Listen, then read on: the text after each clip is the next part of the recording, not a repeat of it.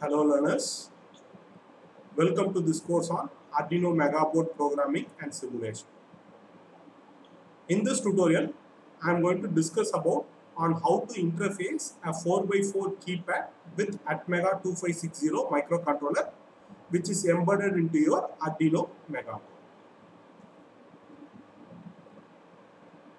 A keypad is an input device.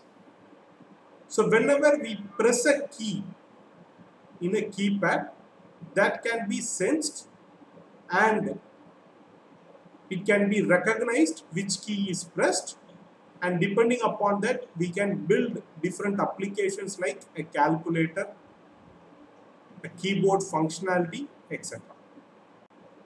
So the important advantage of using a matrix keypad is we can reduce the number of GPIO pins. So for example, here I am going to take a 4x4 matrix keypad. So 4x4 in the sense we have 16 switches connected in a matrix format. So here you can see I have the rows indicated by x1 to x4, columns are indicated by y1 to y4.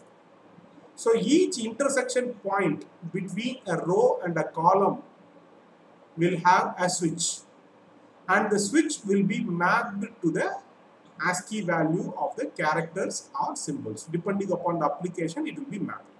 For example, in this application, we have something like the first switch is mapped with 1. Second switch is mapped with 2. Third switch is mapped with 3. Fourth switch is mapped with capital A. So like that it goes on. So each switch can be mapped with the character, number or some symbols. So by doing this type of a matrix keypad, we are reducing the number of GPIO lines. So for example, if I want to interface the 16 switches to a microcontroller, we require 16 GPIO lines. But by using a matrix keypad, we are reducing it to 8 lines, 4 for rows and 4 for columns. So that is the biggest advantage of having your matrix keypad. We can reduce the number of GPIO lines. So the matrix keypad can be interfaced with your microcontroller in 3 different modes: a normal mode, pull-up mode and a pull-down mode. So first let us look at a pull-up mode. So in a pull-up mode, here I have shown how the matrix keypad is interfaced with your microcontroller in a pull-up mode. So the rows, row 1 to row 4 are connected with the pull-up resistor, and the resistors are connected to a supply. So by default what happens, the rows are at logic high. The rows, when it is connected to a microcontroller, the corresponding port lines will be configured as an output pins.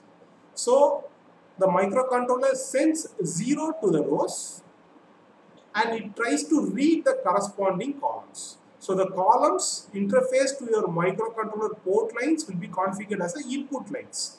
So the rows will be configured as output, columns will be configured as input. So by sending 0 to the row and by reading the column, if a logic 0 is available on the column, then the microcontroller can easily identify which key has been pressed. For example, let us take row 3. So a logic 0 is sent to row 3, and if column 3 is read as 0, which means S11 has been pressed. So since S11 has been pressed, it becomes a short circuit. So the logic 0 comes as an output in your column 3, which is read by your microcontroller. So this is what happens in your pull-up mode. So a logic 0 to a row, and by reading the corresponding columns, if the column value is 0, then the microcontroller can easily identify which key is pressed. Out of the 16 keys, which key has been pressed. So that can be easily recognized. That is your pull-up mode. Next mode is your pull-down mode. So in pull-down mode, again the rows are configured as output, columns are configured as input, but the main difference here is the rows are connected to a pull down resistor. The pull down resistors are connected to ground. So what happens to the rows? By default, the row lines are at logic 0. So now the microcontroller has to send a logic high. So whenever there is a key press, the corresponding column will read it as logic high. In pull down mode, logic 0 is sent and the column reads 0 to identify a key press, whereas in pull down mode, a logic high is sent through the row and the corresponding column is read as high whenever there is a key press. In the normal mode, it's something similar to that of your pull down mode. The major difference is the rows are not connected to the pull down resistor. So what happens? Logic high to the rows, then the corresponding column will get a high whenever there is a key press. A logic low to the row, then the corresponding column will get a logic low whenever there is a key press. So that is what happens in your normal mode.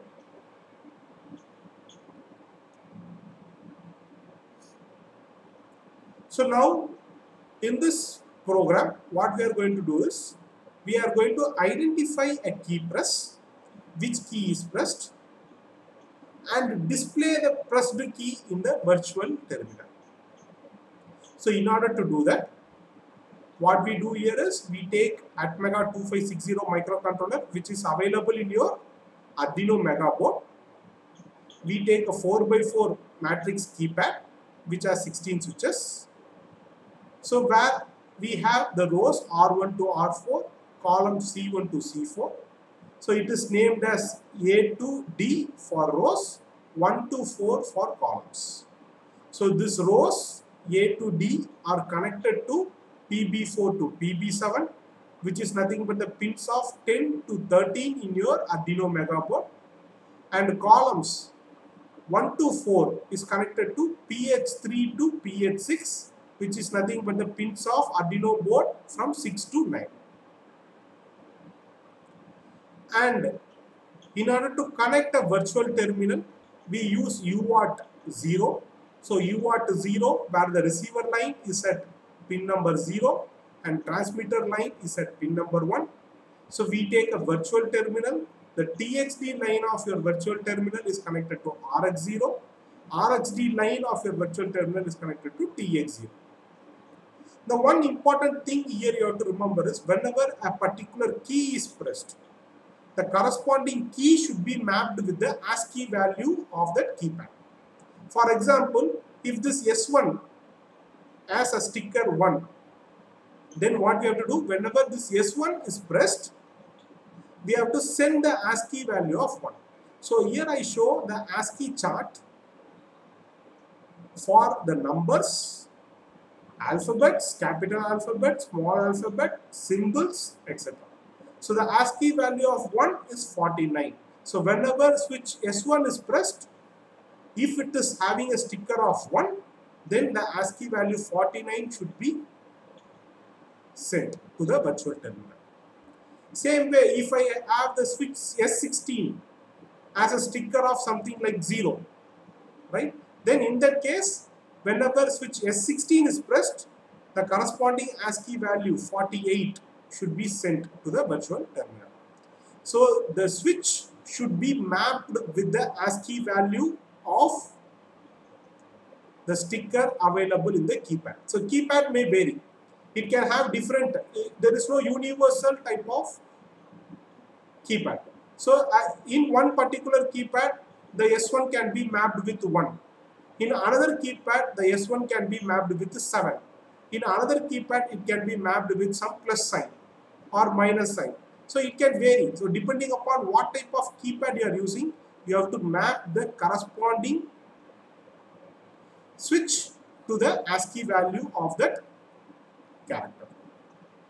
So in order to perform this program, we will be using Arduino IDE as an integrated development environment, where we will be writing our embedded C program, converting this embedded C program into a hexadecimal file. Then we use a Proteus Professional to build the circuit, Then load this hexadecimal file onto the Arduino board and check the logic. Now let us go and build the circuit using Proteus 8 Professional. So this is a interfacing diagram. So here I have taken Arduino Mega Board, which contains Atmega 2560 microcontroller, and I have taken a 4x4 matrix keypad.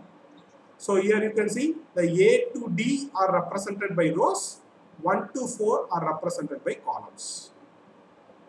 So A to D is connected to PB4 to PB7, PB4 to PB7, which is nothing but pin number 10 to pin number 13, and columns 1 to 4 are connected to PH3 to PH6, which is pin number 6 to pin number 9. And here we have connected the matrix keypad in a normal mode. We have not used a pull-up resistor or pull-down resistor here. So we have connected the matrix keypad in a normal mode. So a logic 0 sent to the row, and if a corresponding key press is there, then the columns will read logic 0. If a logic 1 is sent to rows, a corresponding key press will give a logic high to the columns. So that is how a normal mode operation works. And we have used a UART 0 here. So I have taken TX0 line, which is pin number 1, which is connected to the RxD line of your virtual terminal, and RX0, which is pin number 0, is connected to the TXD line of your virtual terminal. So this is how the interfacing part is done in your Proteus 8 Professional. Let us go to the program and discuss the program. So first thing is, we have lot of libraries available. Third-party libraries are available. You try to download this keypad.h header file and add it to your library. So you can add by just go to this sketch, include library. So in that, after downloading, you will get a zip file. So that zip file can be added here. Once you have added, you can see the library keypad here in this window. So then the library gets added. So I try to include that header file, #include keypad.h, and we declare constant bytes, rows 4, columns 4. Since we have taken 4x4 matrix keypad, we take rows as 4, columns as 4. Then we try to define the character array, hexa keys, rows, comma, columns. So row 4, comma 4. So we try to put the corresponding ASCII values. So the ASCII value of 7 for the first key, second key ASCII value of 8, for the third key ASCII value of 9, for the fourth key it will be ASCII value of divide. So like that we try to map each key press with the corresponding ASCII value. So in order to get the ASCII value, we put this character in single quotes. Then the corresponding ASCII value will be assigned in the character matrix. Then I define the row pins and column pins. So the row pins are 10, 11, 12, 13, and column pins are 6, 7, 8, 9 of your Arduino Mega Board. Then we initialize the instance of a class of a keypad. So we take from this header file keypad, we define a class name, and we try to provide the data for the keypad. So one is we provide the matrix here, the corresponding ASCII value of each key, then how many row pins are there, column pins, number of row pins and column pins. So what are the row pins, what are the column pins, how many rows and how many columns. So a keypad class is defined. We go to the void setup function. We initialize the UART protocol by putting serial.begin at 9600 baud rate. So the number of bits transmitted per second is 9600 bits transmitted per second. So we are going to use UART 0. So I put serial.begin function. Then in a loop, first we are trying to read whether a key is pressed. So we already defined the class for the keypad, which is custom keypad. So in a custom keypad, I use a function called as .getKey. So this will try to read which key is pressed.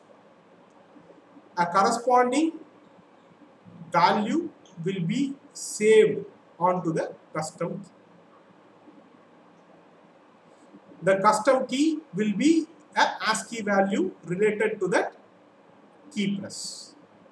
And I try to check whether the custom key is there. If it is there, then I try to send the data to the virtual terminal. So we check for a key press. Upon identification of a key press, the corresponding ASCII value will come to the custom key variable, and the custom key will be sent to the virtual terminal for getting printed. Once programming is done, you can go and export the compiled binary, which will convert your C program into a hexadecimal file. Once this is done, you can go to the Proteus environment and put that hexadecimal file here. Right click on the Arduino board, edit properties, select the hexadecimal file. So this is your hexadecimal file. You can see hexadecimal file, keypad.c.ino.mega. So this file, we try to load it onto the Arduino Mega Board and set the clock frequency to be anywhere between 0 to 16 megahertz. So here I am going to use 16 megahertz. Press OK. Now we have dumped the hexadecimal file onto your Arduino Mega Board. Now let us check whether it is working properly or not. Let us play the button. So now the virtual terminal is open. It is waiting for a key press. When I press a key, for example, right now I am going to press 2. You can see in the virtual terminal it is showing 2. If I press divide, it shows divide. Same if I press 7, it shows 7. So depending upon which key is pressed, the corresponding ASCII value is sent to the virtual terminal. So if I press 6, you can see 6. So that is how a keypad can be interfaced with your Arduino Mega Board. So in this tutorial, I have discussed about on how to interface a 4x4 keypad with Arduino Mega Board. Thanks for watching. Please subscribe for more technical learning. Thank you.